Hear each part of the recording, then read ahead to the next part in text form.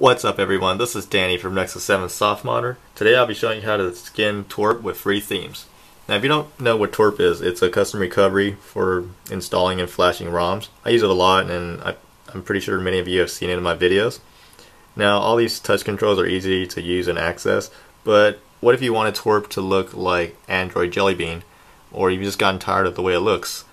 What a lot of people don't know is TWRP actually has themes available that you could download and install. So right now I'm going to do that for you. I'm just going to reboot back into my system and show you right now. Now right now I'm running the latest version of TWRP, which is 2.5.0.0. Be sure to find themes that are compatible with your version of TWRP. Right now I'm just going to let it reboot back into my system and I'm going to install a theme that I like.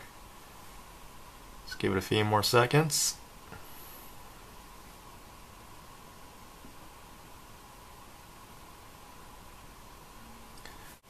Here we are back in the home screen.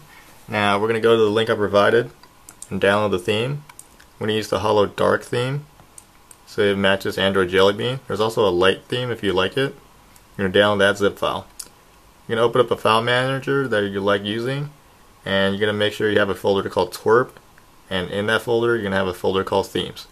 We're going to go to the download folder. We're going to copy this file, the hollowdark.zip. Then we're going to go back into the folder, TWRP folder, and then the theme folder. I'm going to paste it right in. I'm going to hold that down, and then we're going to do a rename to UI.zip. We're going to click OK. There you go. Now all you have to do is just reboot back into your custom recovery to use the theme. We're going to reboot back into TWRP.